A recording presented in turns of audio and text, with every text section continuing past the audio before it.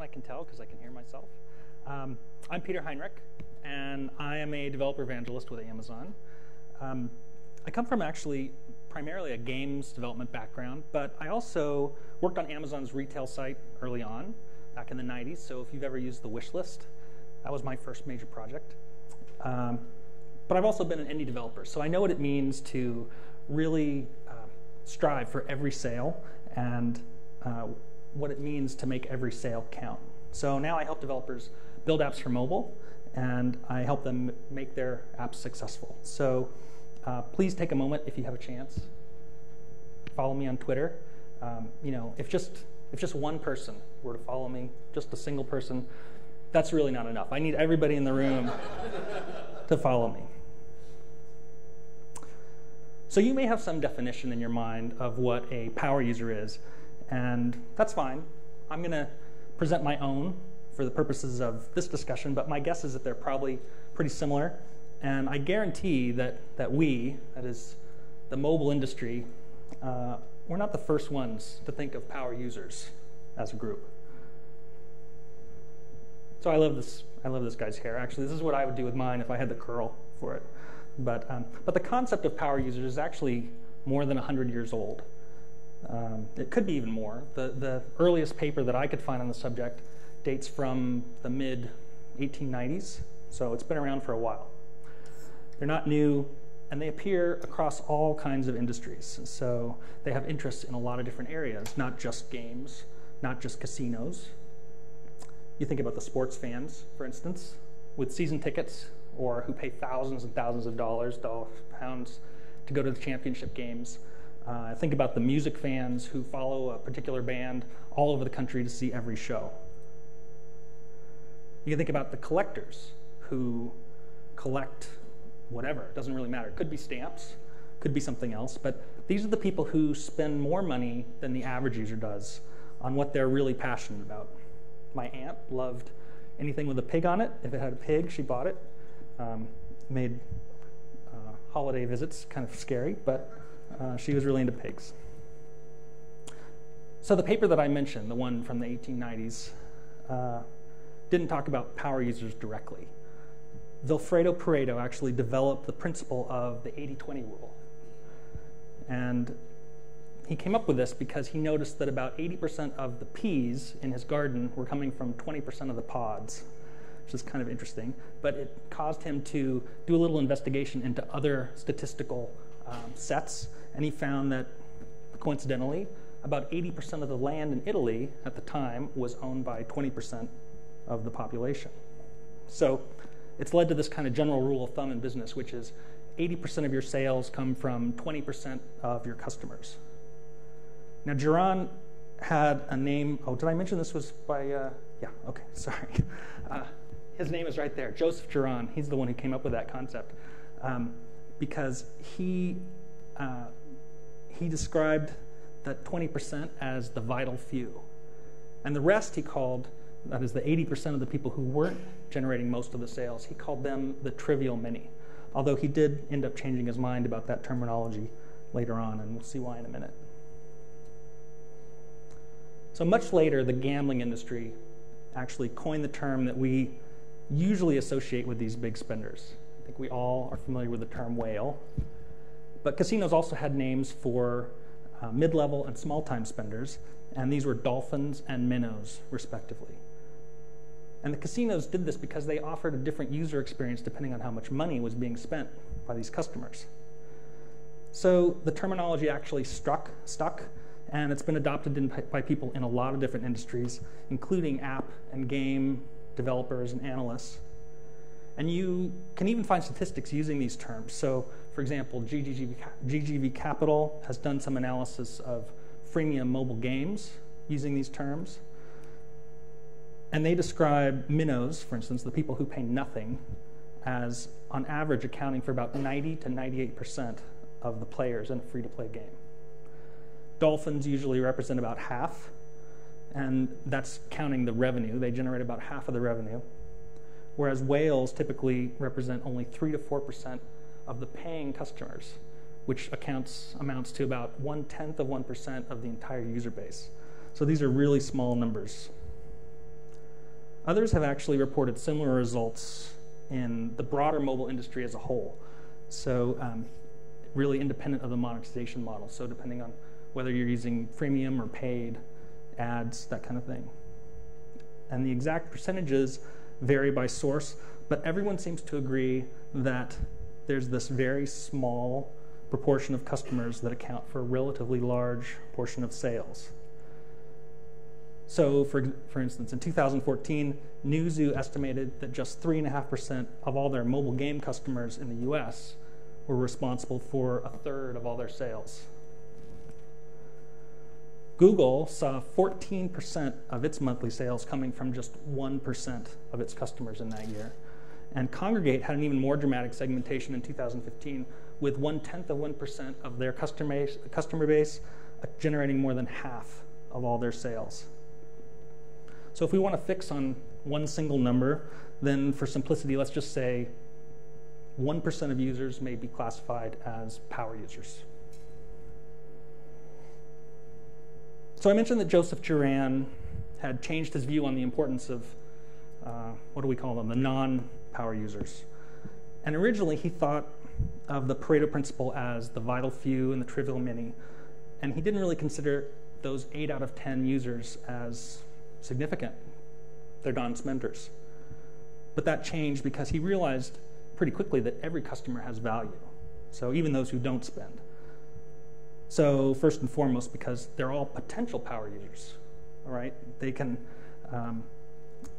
they don't necessarily start that way, but they may convert. They may also influence others to try something new. So they help it go viral, for lack of a better word, from the 40s. We'll just use a modern term. Because the more who try, then the more likelihood it is that you're going to reach those potential power users. And of course, you always have the option to use them or to benefit from them as eyeballs for advertising. So I think you were here just a moment ago. Paul described League of Legends and how they tend to help promote their users and let them express themselves. They're not the only ones who do this. You can also look at something like TripAdvisor, which uses gamification really successfully to increase their user engagement and build this deeper relationship with their users. So why don't we use the common term in this session? We're using the term power users. We're not really using the term whale. And the truth is, it's always had this kind of negative connotation, this pejorative sense. Even if it is just a reflection of practical reality, right? It's just a very straightforward monetization segmentation. But Nicholas Lovell, who is the author of The Curve, which I highly recommend, described a simple test to identify exploitive revenue generation and classify it differently from, I guess you would call it, clean monetization.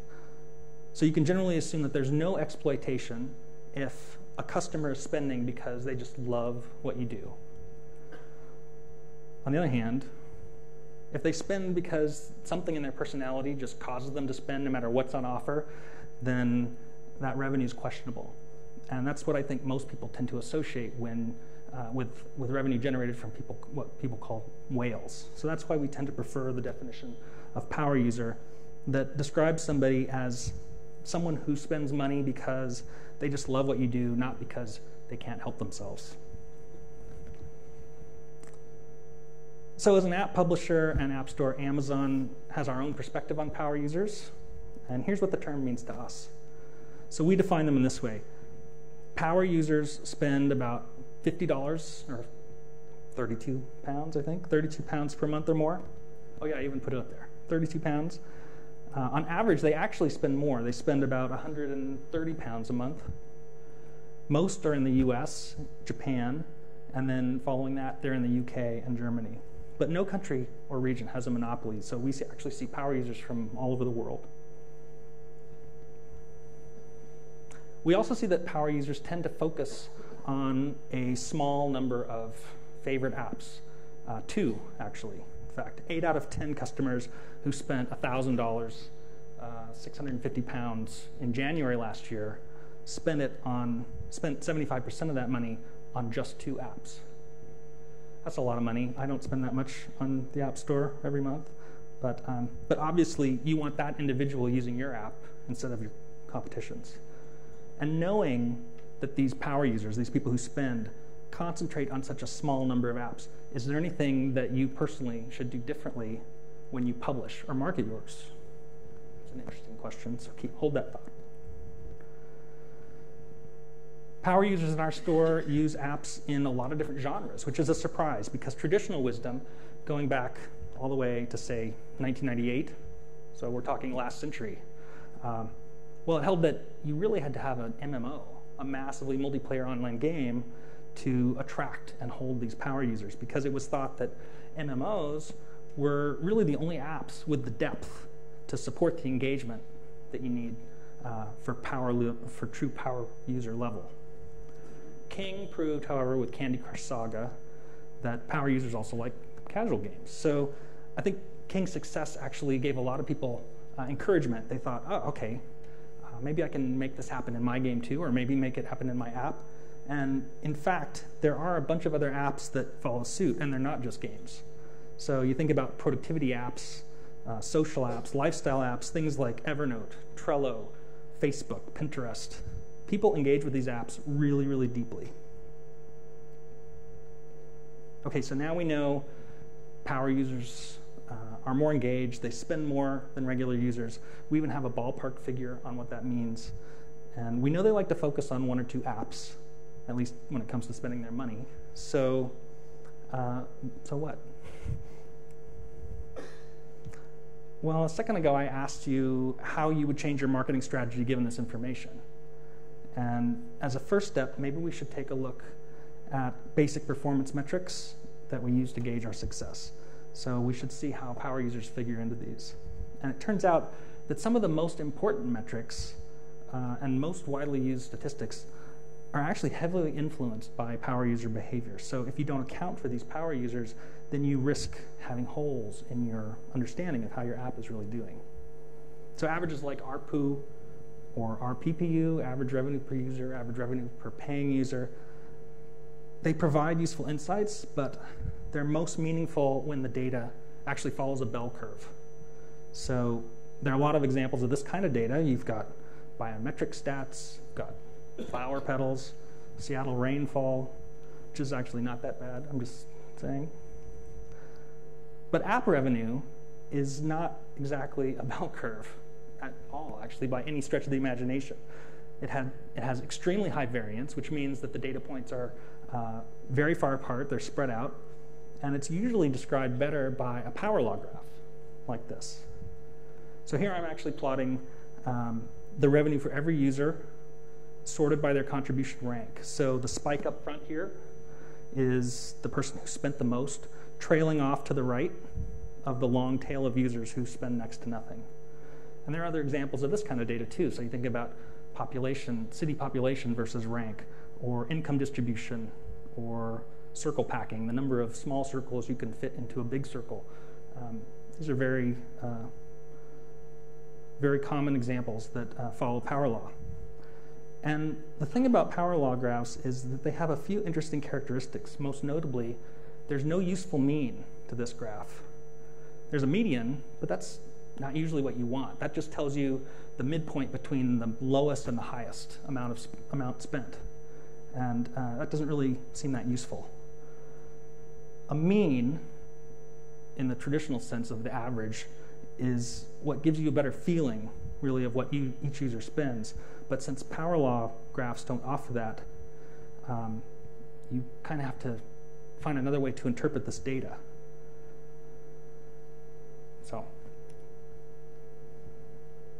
And in reality, how your revenue is distributed actually is just as important as how much is generated.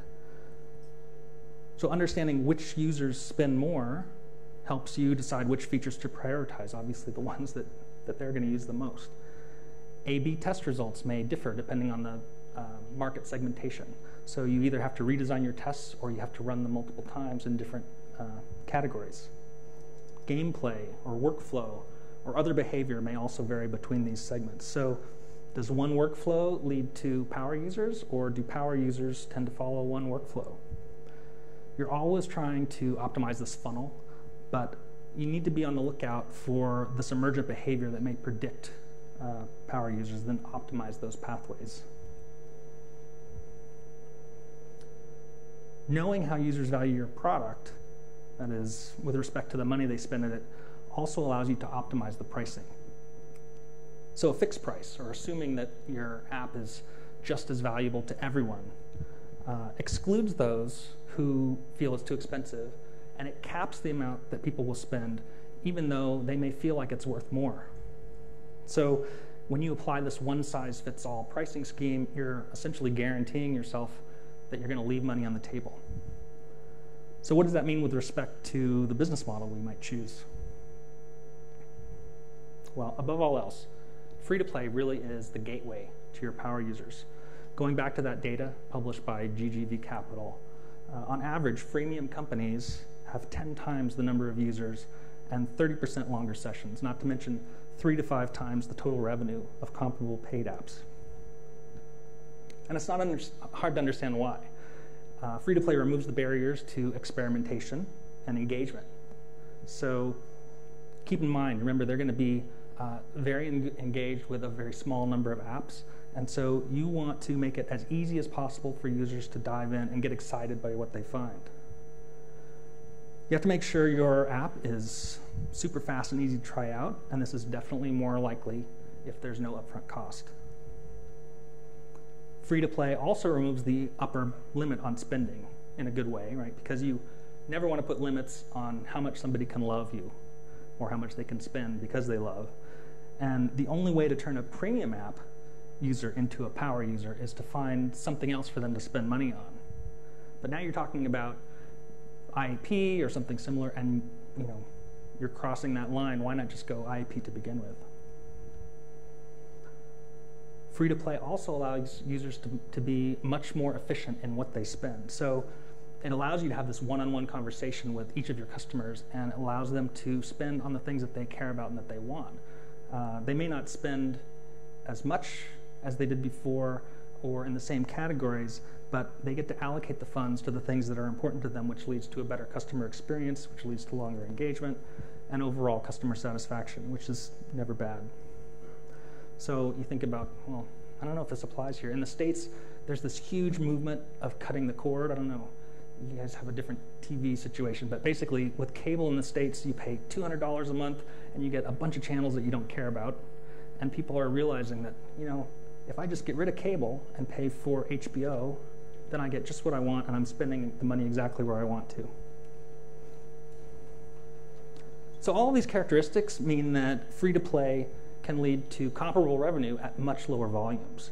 And customer retention is so much cheaper to spend on than customer acquisition, which is basically all about premium. Premium is all about your spend is going into the customer acquisition. With free-to-play, your spend is going to retaining those customers so they continue to use your app over time. So what's the key to retention? Well, it turns out it's love. I mentioned that a couple times already. The media you consume expresses something about who you are, and your emotional connection goes into the root of how much you're willing to spend.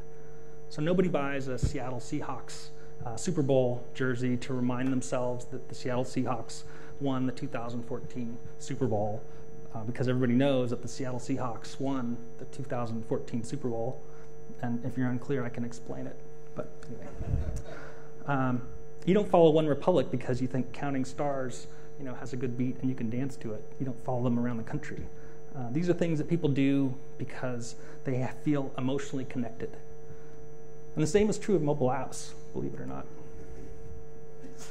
Gameville knows this. This is one example. Here's a game developer who designs special, rare, collectible avatars for Critica White Knights. And they're super cool. They're a great example, actually, of how to demonstrate that demonstrate how scarcity contributes to their desirability. And they also appeal to the completionists out there, the users who take some kind of satisfaction in filling in all the blanks, filling in their complete set of whatever it is they're collecting. Users also spend money to express their personality. Maybe they purchase a specific character shader to identify with somebody that they that they like, a favorite magician's guild. They're connecting with something larger than themselves, something that they find inspiring. Or maybe it's more cliquish, equipment or accessories only worn by a team, or music from an obscure band, and in that case, they're setting themselves apart. Sometimes that emotion is wrapped up in the status that they've achieved. So I mentioned TripAdvisor earlier. They do a great job of rewarding people for achieving certain levels of participation. People may buy these items in order to advertise what they've accomplished, like that, where they've been, what they've explored. I have this thing and you don't, or I have every one of these things, or I have more of these than anyone. So these are ways that users can garner respect for their prowess or their worldliness or their experience or their intelligence, etc. So all of these are ways that emotion can play into customers' purchasing decisions, and understanding that connection between why people spend and the emotion they're trying to achieve is really fundamental to making your app, or actually any product, attractive to power users. And more importantly, it's what makes your app or product worthy of their devotion. So let's talk about the practical points that you can keep in mind with respect to power users as you plan, publish, and maintain your app. So at the start, as you begin to design and develop your app, make sure that you plan for that easy entry and engagement. You've heard of flow or getting into the zone. Try to encourage that kind of focus. Don't distract the user. For instance, unless it's super important, don't put up messaging that interrupts their flow in the game. In the same way, you should design in such a way to minimize the context switches and give them a reason to come back, whether it's a timed reward or some user interaction that they find pleasant or interesting. Give them something they can experience only in the app itself. And then finally, server-side storage makes it really easy to move between devices. So their data is accessible from anywhere. They can use any device that's at hand. They pick up right where they left off. My colleague, Mike, actually is going to provide some really interesting statistics on the timing and engagement just after the break, so definitely stick around for that. Then when you're ready to publish your app, make sure your catalog has the items that power users find appealing. So this means there are accessories, like I described, that allow for self-expression, personal taste. If it's a game, have power-ups or buffs that expand their skills or complement abilities that they already have. Include collectible, rare, or reward-type items that convey an elite status to satisfy the completionist yearnings. Shortcut items are very popular in some applications that allow users to trade money for time. And finally, balance the price points of your items according to the revenue they generate. And I want to throw this graph up because I find it really interesting. This is an example of the distribution of price points across our entire store. So I don't know how many millions of items we have for sale in the digital store. These are in-app purchase items. But the first bar in each group is the percentage of the virtual shelf space devoted to items in that price. So 31% of all our items are 99 cents. 29% are $1.99, etc. down the line. The second bar in this item, in each item, is how much these price points actually contribute to overall revenue. And you can see way down at the end on the right, those higher priced items, $49, $99, they actually contribute quite a substantial percentage to the overall revenue. Now this is just undifferentiated. This is everybody thrown in a big bucket and how they distribute their prices. But if we look at the top 50 most successful apps in our store, you see a slightly different distribution, radically different in some cases. Now you see those apps are actually including items at the higher price points in greater numbers to great effect, whether or not they're doing this intuitively or because they've done some analysis, but they've basically balanced the distribution of those price points so that the items that are really contributing to the bottom line are more accessible and available. And finally, after your app is actually live in the marketplace, don't forget about it. Don't just fire and forget. Understand that users become less price sensitive over time, meaning they're willing to spend more in your app the more comfortable they are with it. And I think Mike is going to talk about that as well. Make sure you continue to provide new and interesting content, so keep it fresh. The more content, the better. And make it really clear what value is available at each price point. So don't overload them with a lot of different prices. You can have tons of content, but just make sure they are bucketed into a manageable amount of price points. Again, he's going to share some great analysis, and you'll get some hard numbers, which I think are really fascinating. Above all else, just treat the customer well. All they're looking for is an interesting, engaging, enjoyable life experience. That's what everybody wants in an app. So we can help. I think Paul may have shown this slide earlier, but it's worth repeating. Most Amazon developers make more than $500 a month, so that isn't the case for all the app stores out there. We also sell around the world, so we're actually available in 236 different countries and territories, including some that are traditionally difficult to reach, so China, Indonesia, the Middle East, etc. And customers in a lot of those countries can actually purchase in their own local currency, which makes it much easier to use their preferred payment method. They don't have to have a US-based credit card, for instance. We also have a bunch of SDKs and add-ons, which allow you to connect to several of our cloud services. So they handle purchasing or synchronization, notifications, other tasks that help you engage your customers and generate revenue. And you can also take advantage of special hardware. So, for instance, Amazon Echo. Or you can use some advanced features that are built into the Fire OS. And the beauty of it is it's super easy to get started. Really, you just need to register and submit. That's all there is to it. So what do we get from this? Power users really drive revenue. Don't ignore them. It turns out there are no trivial few. Every customer is a potential power user, or they can help you reach one. And emotion is the primary reason they purchase. So how do you engage your power users? Encourage regular customers to join their ranks. You need to plan for them. Just engage them at every stage. You need to enable purchases that scratch some kind of emotional itch. And again, as I said, this includes self-expression, collecting, achievement, status, advancement, that kind of thing. And finally, you need to grow with them. So keep your catalog fresh, balance the price points, and offer lots of content for them to buy as they become more comfortable with your app.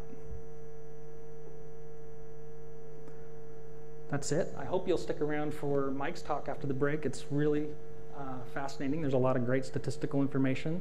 And if you're going to switch over to the other track, then we've got some data on how to port between Unity and HTML. Wait, no.